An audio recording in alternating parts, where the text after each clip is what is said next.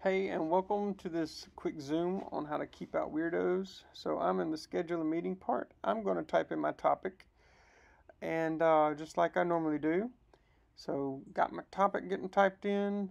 I'm going to skip over the scheduling part because y'all all know how to do that. The important part is for meeting password. Okay, so it's going to say right there at the check mark box, I have require meeting password. I always put mine to 38655 to make it easy on my kiddos who want to attend my class.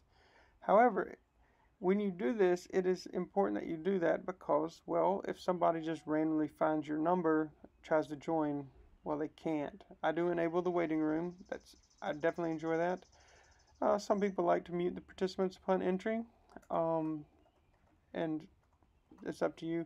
Enable join before host, I do not allow that. And then if I click save, I'm good to go. But check this out.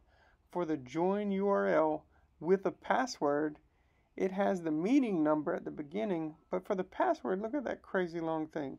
Basically, Zoom takes that 38655 and jumbles it up with some sort of algorithm. That way it's just not a simple password anymore, which is awesome. So I have that password in. I want to show you what it looks like if you don't have the password. So I'm going to go in here. I want to check no password required. And now if I save it, look what happens to the URL. It's just zoom.us and a number. So if I'm just some kind of weird person trying to jump into people's meetings, all I got to do is type in zoom.us and just type a bunch of junk, and then, well, I might get lucky. And there's actually people out there who can make a quick little program where it just does random things until it gets a hit, and then they get to wait and jump in. All right, it's a simple program to write, and of course there's plenty of weird people out there. So always remember, just click on a password. Zoom treats it nice, and hopefully that'll keep weird people out of it at the beginning. Next part, I want to show you how to get them out if they're in there or if a student's in there and doing something weird. Thanks. So I'm going to go over here. I'm going to admit Carter. And now, let's see. Oh, there's Carter. Hey, all right. So let's say we are in class. And what I want to do, oh, here I am. Let's say we're in class. And you are going to talk to a student. But let's say that student was just talking way too much. Well, I can go over here. I can either go to his photo and click mute. Carter, you're muted. Can you tell? Okay. Or I can go over here. So I have the option to mute him over here. Now, let's just say he was doing something and it was really distracting. Okay? Well, I'm going to go over here and stop his video. Muting the screen just turns them into a name.